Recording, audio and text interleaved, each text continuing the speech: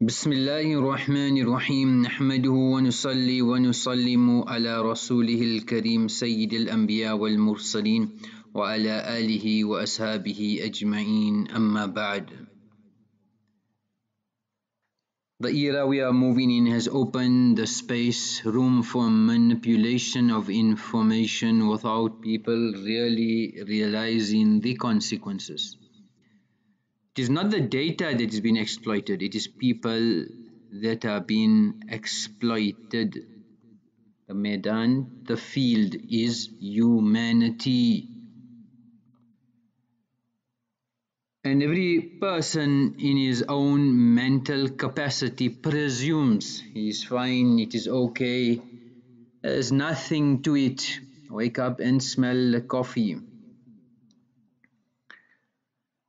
Arguing that you don't care about the right to privacy because you have nothing to hide is no different than saying you don't care about free speech because you've got nothing to say.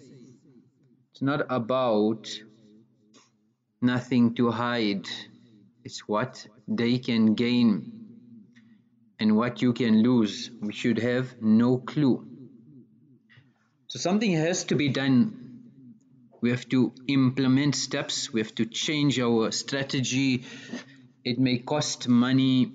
For example, home security. You're going to get an expert is going to come in, evaluate your systems, put in firewalls, upgrade hardware, and a whole list to make sure you are not compromised. So that's why somebody said it used to be very expensive to make things public and cheap to make them private. Now it's expensive to make things private and cheap to make them public. So this mindset we need to change. One is the privacy, second is technology, which is there to program the minds of humanity. Like how on a computer software is downloaded, it is programmed, and the computer is programmed to do exactly what it is instructed. In the long term, humanity is being programmed. So firstly, we have become attached, then reliant, and now committed. So much commitment that one is in anticipation for more and more and more advancement.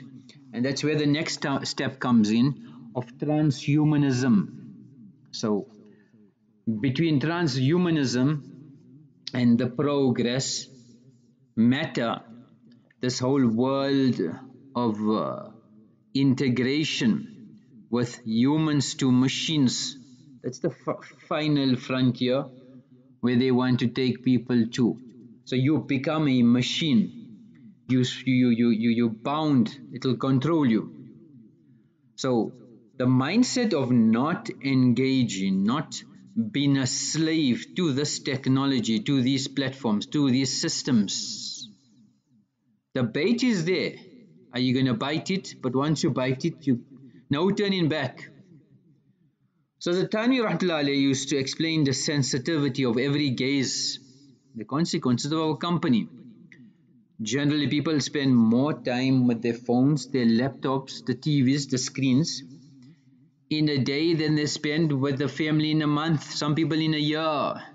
Even when you supposedly with family, you're not there with them. Busy on your phone, your heart and mind is somewhere else. There's no dedicated time to do anything properly besides online, unfortunately. So Thanwi explaining this point said, I heard Hazrat Haji Sahab Rahmatullah alayhi that a certain pious person was doing muraqabah, divine meditation, and it so happened at that point in time when he was in muraqabah, a dog passed by and his gaze fell on this dog. So the effect of it was such that wherever this dog went after that day, the other dogs would be attracted to it and circle around it. So Hazrat explained and said, as if this dog now became a sheikh, all the other dogs. So if a pious person's nazar can fall on an animal and how much barakah. Imagine if insan, the human being, spends time in the company of the pious, the ulama rabbaniyin, the ulama haq, what effect it can have. So think about it. This is our mashayikh talking about sahabat, rajulu ala dini khalili, whoever is your friend is will become like that. The friend of today is the cell phone, is social media, is the internet, is technology.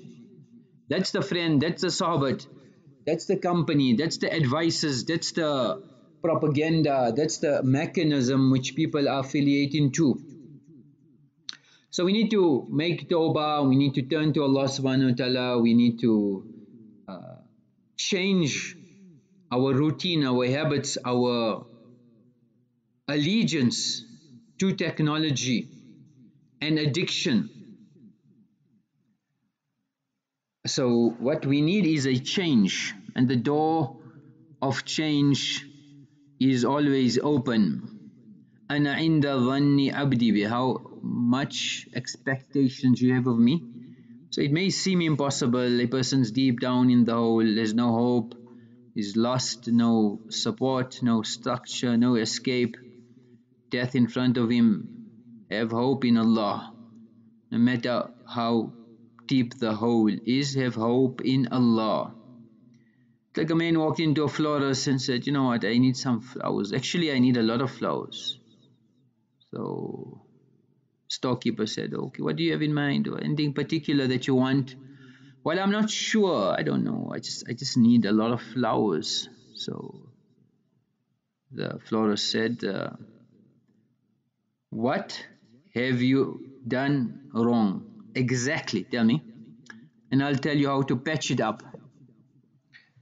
So knowing where we are, knowing where we need to go, and we know what to do, but we have to consult with people, the Ahlullah, the ulama haq, to make a change. Go in tabligh. Jamaats are leaving all the time. Shab Guzari, 3 days, 40 days, 4 months. These are all the advisors of deen. So we're in that era now. And eavesdropping, these are instruments of eavesdropping. So previously people used to do that. Now the machines are doing that. But on a mega scale, it was 1-on-1 that time. Now it's 1 to 100 or 1 to 1,000,000. One post, it's gone global, it's gone viral. So speaking about wala tahassasu, tahassus, Imam Nawawi Rahimahullah has mentioned that Tahassus, which is eavesdropping, means listening to other people's conversation, al-istima' li hadith al-qawm, just listening. But Tajassus, bijim, al-ba'th anil awrat, it is seeking out their faults. Some other scholars have said, bil jim at-tajassus at-taftish an bawatin al-umur. It's looking for secrets. You want to expose, you want to find something. This word is used in the sense for evil. So al-jasus, sahibu sirri shar, a person who's seeking secrets for evil purposes. There's another word in Arabic, namus, is a person who is a seeker of secrets for good purposes. So one is seeking secrets for the wrong reasons, and one is seeking secrets for the right reasons. So other ulama have said, وَبِالْجِيمِ أَن تَطْلُبَهُ لِغَيْرِكَ. So tajassus is looking for information for someone else. وَبِالْحَا أَن تَطْلُبَهُ لِنَفْسِكَ. Tahassus is looking for information for oneself. Likewise, other scholars have said that no, its meaning is the same, seeking out information about people. So the riwayah of Bukhari explains that من تحلم بحلم لم يره كلف أن يعقد بين الشعيرتين ولن يفعل. Whoever speaks of a dream that he did not see, it will be ordered to tie 2 grains of barley together, and he will not be able to do so. ولن يفعل. ومن استمع إلى حديث قوم وهم له كارهون. Whoever listens on to other people's conversation when they do not like it, what's the punishment? صب في أذنه الآنك يوم القيامة. Molten lead will be poured into his ears on the day of Qiyamah. وَمَنْ صَوَّرَ صُورَةً عُذِّبًا. Whoever makes an image will be punished. So we see nowadays, here the Nabi alayhi salam has said, speaks of a dream he did not actually see. He said something and it's not like that. Nowadays social media is like that, where what's not reality, people say, speak lies to promote themselves. They put pictures of items which they don't own. They make scenes which are not real. They manipulate things. So this hadith has mentioned individual things, but here there's manipulation to highest level. Then likewise eavesdropping on conversations, that's common nowadays. Somebody records somebody's conversation without anybody knowing, they forwarded it, etc. Somebody took a post and a picture of somebody without their permission and they forwarded it. It's khiyana. And then وَمَنْ صَوَّرَ صُورَةً, picture making as well. So in one riwayah today we have seen through social media and through different platforms, all of this has come in vogue and it has become common. So to such an extent, the riwayat explained, riwayat of Abu Dawood, that do not seek the faults of people. Why? If Allah seeks the person's faults, then he'll be embarrassed, he'll be disgraced, and he will be exposed even in his own home. So this is an important warning from Shariat as well. So privacy is very important. We need to take steps to protect ourselves. Home privacy. So we said the home network, we have to get an expert in, and they will advise you based on the different structures, systems that you have in your home to prevent any breach. Likewise, very important, the apps that you download. So some apps have no encryption, some have encryption but not end-to-end, and some have encryption with from end-to-end. So as mentioned previously, the OTR apps that are off-the-record messaging. So this is a higher standard end-to-end encryption protocol, which in your chats, your texts, etc., is preserved and protected. So that's one important thing. And then PFS, which is perfect forward secrecy. So each session, a randomly generated key is designed, which cannot be breached in the future for somebody to compromise and access that information. So many apps like that. We mentioned Signal from Open Whisper Systems, and there's Chat Secure, which has a facility called certificate pinning. So this gives you the proof of identity certificate. Likewise, when the servers are linked to the app, then the certificate which is unique to your device is compared to the certificate, and if it matches, it will synchronize. If not, it will terminate.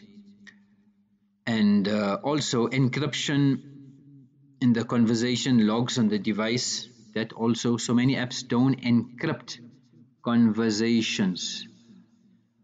Then there are many other apps as well which we could do research and find out, but it's very important which apps to use. The commercial ones has not been vetted, so we wouldn't advise to go with that as well. Then the most common app nowadays, which is WhatsApp. Already in 2014, messages between the man in the middle attack, MITM, that was compromised, WhatsApp. So other apps also, if you're going to start archiving it or data at rest, which normally in the WhatsApp you have a backup. So you have to back it up on Google Drive. Once you back it up, then you breached. All that information can be accessed as well. The other apps that are in the market as well, which people are using for communication, whether it's Skype, whether it's AIM, etc., they store your messages. It is not encrypted, and a lot of the information is read and it's used for their own purposes as well. So the question is, even if they archive it, how long is it stored? Well, according to privacy policy, if you look at Skype, they say, and I quote verbatim, Skype will retain your information for as long as is necessary to fulfill any of the purposes defined in Article 2 or comply with applicable legislation, regulatory requests and relevant orders from competent courts. So again, your information is not secure, and it is on a cloud and anybody can access it. Likewise, part of home security is the room that you are in as well. So we've explained the Van Eck fracking procedure and how from outside people can access it. So the windows in front of you, that's a compromise. Likewise, if thieves, anybody needs to get in and out without you knowing, once your laptop is gone, there's a lot of information and a lot of people's reputations were lost, a lot of businesses crashed, a lot of harms on that one piece of metal. Likewise, your phone as well. So many researchers put steel plates in front of their doors so they cannot crack it. Likewise, you have the roller shutter system, which is easier. So a person just in their secure area, if there is windows, then if it's in a basement and there's only one door and no windows, then obviously it's to be secured. But something that will block the signals from them intercepting your laptops, the screens, and accessing information. Likewise, the place, your home, etc. When we get to the details of securing premises. Likewise, do not trust your neighbors. Somebody was going for holiday, so they were planning 2 weeks to go. They left, and the keys were with the neighbor. And said, even any problems, etc., every day just go check to this here. This is an alarm. So they came back. Many months passed. One night they came home from work and they found the computer on. Then he went, the owner of the house went into the history and he found a lot of pornography, etc. So there was no sign of break-in, the house was secure, no money was stolen.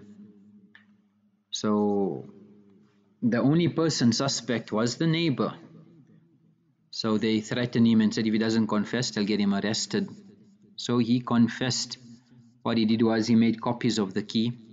Then when they had gone to work, he used to go into the house and make himself at home. And they actually found cameras, hidden cameras, connected to their house and to the neighbor, where he was eavesdropping on their privacy. So don't trust anybody with whatever, illa masha'Allah. But so you've got your information, which is important, back it up, have your, and we've gone through some details of that in the past. And then your systems that are there, you need to make sure it is protected, and don't just stick to one device too long. Don't keep all the information. If you have to dispose of it, even if you delete it from your computers and your phones, it's not deleted, it's accessible. So you get shredders, you get different ways of disposing of that information, but we need to learn all these things and make sure you don't get caught. Then even your home, your privacy, there's a lot of trackers. So for example, Facebook is one of the most sticky of all social media platforms. Yeah, so as the people of Iman, we should be vigilant, we should prepare, we should do the amal that needs to be done, and we should not get caught by all these mechanisms which are there to destroy us. The amal for today is to read Salat with Jama'ah. That again, these platforms are there to destroy Salat with Jama'ah, to destroy the mahal of the masjid, for people to go to the masjid. And if people are in the masjid, their hearts are still outside the masjid, in Facebook, Instagram, in YouTube, etc. Man sarrahu ay yalqa Allah ghadan musliman, subhanallah, whoever desires to meet Allah as a Muslim, فَلْيُحَافِظْ عَلَى هَؤُلَاءِ الصَّلَوَاتِ حَيْثُ يُنَادَى بِهِنَّ. Go to the masjid, wherever the adhan is called, be there. فَإِنَّ اللَّهَ شَرَى لِنَبِكُمْ سُنَنَ الْهُدَى. Allah has presented to your Nabi the ways of guidance, and these are the ways of guidance. وَلَوْ أَنَّكُمْ صَلَّيْتُمْ فِي بُيُوتِكُمْ. If you have to read in your houses, كَمَا يُصَلِّي هَذَا الْمُتَخَلِّفِ فِي بَيْتِهِ. So if you become habitual of reading in your homes, then you will leave and abandon the sunnah of your Nabi. وَلَوْ تَرَكْتُمْ سُنَّةَ نَبِيِّكُمْ لَضَلَّلْتُمْ. As soon as you leave the sunnah of your Nabi, then you are gone astray. So a person who makes wudu and properly goes to the masjid, for every step a good deed is recorded, his status, his ranks are raised, sins are wiped out. The Sahabi, the narrator of narrations, وَلَقَدْ رَأَيْتُنَا وَمَا يَتَخَلَّفْ عَنْهَا إِلَّا مُنَافِقٌ مَعْلُومٌ نِفَاقٌ. No person would miss Salat with Jama'ah in the masjid except a well-known munafiq and hypocrite. To such an extent, وَلَقَدْ كَانَ الرَّجُلُ يُؤْتَى بِهِ يُهَادَى بَيْنَ الرَّجُلَيْنِ. A person will be supported between two people. He would be carried to the masjid and placed in the saf, so that you don't miss salat with Jama'ah. May Allah subhanahu wa ta'ala give us tawfiq of making amal. Wa akhiru da'wana alhamdulillahi rabbil alameen.